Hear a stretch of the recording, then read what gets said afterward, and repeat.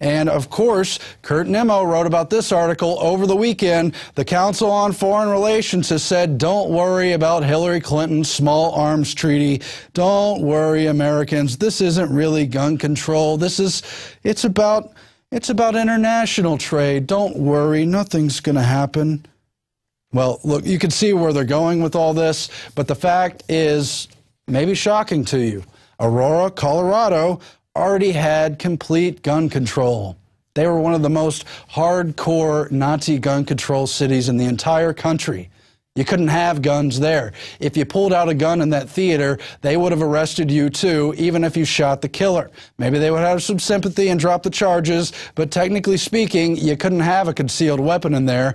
We all know what that policy leads to. It's victim disarmament, and unfortunately, 12 people were killed in that theater. Another 58, total of 70 people were injured, shot, what have you. How could we prevent this tragedy? Obviously, even though we can spend billions and billions, you can't spend trillions and trillions on having body scanners at every last place in public. I mean, there's thousands and thousands of movie theater chains, how many shopping malls across the country. You couldn't really have security everywhere, and you can't take away all the guns because of that pesky Second Amendment. Well, Mike Adams actually has the solution. It's a bit of a riddle. See if you can figure it out. It's the answer, the low-cost solution to how they could have stopped this theater massacre, shooter, or anyone else shooting. And it requires no police. It costs the taxpayers no money. It requires no upfront paperwork. It protects innocent lives. It's deployed in as little as about 5 seconds. It works anywhere, everywhere. It deters violent crime. It makes bad guys flee immediately. It's easy to learn. It functions at the local level, and it does not require control or intervention by the United Nations or any other entity. Have you guessed it? Oh, you're seeing footage of it. Here's another shooter. Two shooters, I think, who went into this computer lab, this hangout. I don't know exactly what it was. They were robbing people. It was a casino, actually, but it had a computer stations in there. Oh, it's a guy with a concealed carry, a 71-year-old old man who stops these burglars, ends the crime. They run away. They're panicked. No, not a guy with a gun, not an armed senior citizen, not a citizen with a gun. We don't want to commit a crime here. Let's get out of here.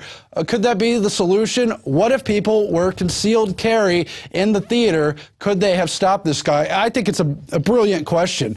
But YouTube, on the other hand, doesn't want you to see that video.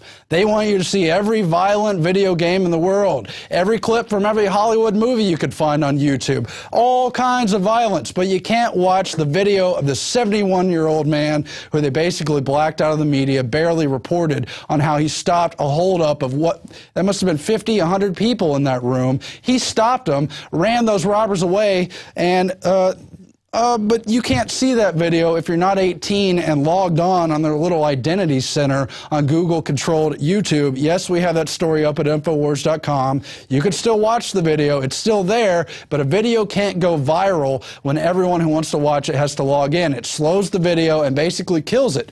That's the video you just saw. I don't know if we want to roll it again, but if you wanted to watch the video of how concealed carry could stop burglars, shooters, murderers in the progress of their crime, well, let's hope you're 18. Let's verify that it's okay for you to see this. Even though there's nothing graphic in the video, it just shows self-defense. It shows fighting back and not being a victim, whether you're in a casino or anywhere else in public. That's the only way to be protected in public. Police can't stop you. It'll take them a minimum of 5 to 8 minutes if you're in the best cities in the country. If you're in Detroit, by the way, they won't show up for hours and hours, and in one case that was in the papers, more than 24 hours for murders. The police can't and won't save you. It doesn't matter if they duplicate, triplicate. It doesn't matter if they have 10 times, 100 times the cops. Cops can't protect you from this stuff. Only the people already there on the scene of the crime.